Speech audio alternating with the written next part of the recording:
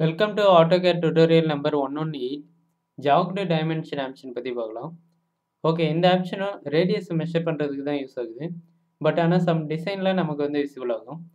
Okay, இது எப்படி access பண்ணலாம் அப்படின்னா கமெண்டில் DIMJOGGEDன்னு டைப் பண்ணிட்டு என்டர் கொடுக்கலாம். அப்படி இல்லைன்னா DJO அப்படின்ட்டு டைப் பண்ணிட்டு என்டர் கொடுக்கலாம். டைமென்ஷன் டூலில் ஜாக்டு சிம்பிளை வந்து கிளிக் பண்ணலாம். அப்படி இல்லைனா ரிப்பனில் இந்த ஏரோ கிளிக் பண்ணிவிட்டு ஜாக்டு அப்படின்ட்டு ஸ்பெசிஃபை பண்ணலாம். அப்படி இல்லைனா மெனு பாரில் டைமென்ஷன் உள்ள போயிட்டு ஜாக்டு அப்படின்ட்டு வந்து கொடுக்கலாம். ஓகே, ஜாக்டுன்னு கொடுத்துட்டு சேம் அதே போல் தான் ஆர்க்கை வந்து ஸ்பெசிஃபை பண்ணணும்.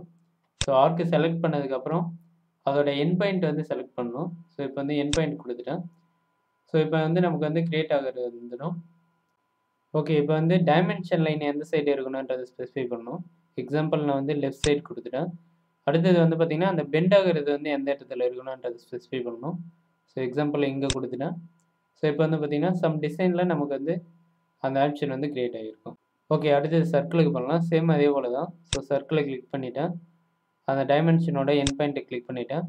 அடுத்தது அந்த டைமென்ஷன் லைன் எப்படி இருக்கணும், எந்த சைடு இருக்கணுன்றதை ஸ்பெசிஃபை பண்ணிடணும். எக்ஸாம்பிள் இங்கே கிளிக் பண்ணிவிட்டேன்.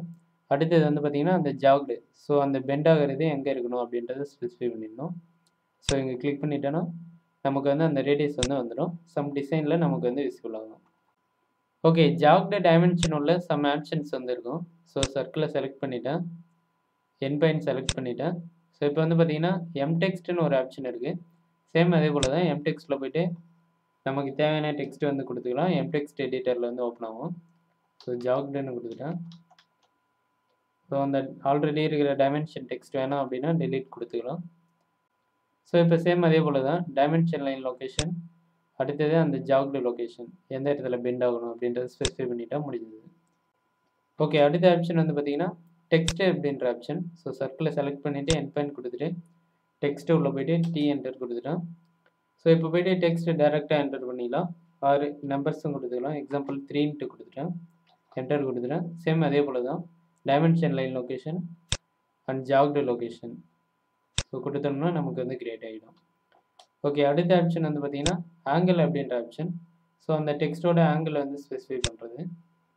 இப்போ ஏ என்டர் கொடுத்துட்டேன். ஆங்கிள் வந்து எவ்வளோ இருக்குன்னுன்றதை ஸ்பெசிஃபை பண்ணிடணும். இப்போ 35ன்ட்டு கொடுத்துட்டேன். இப்போ வந்து பார்த்திங்கன்னா 35 டிகிரிக்கு நமக்கு வந்து ஆங்கிள் வந்து வந்துடும். இப்போ டைமென்ஷன் லைன் லொக்கேஷன், ஜாக்டு லொக்கேஷன். 35 டிகிரிக்கு நமக்கு வந்து ரொட்டேட் ஆகிடுச்சு. ஓகே, தேங்க்யூ ஃபார் வாட்சிங்.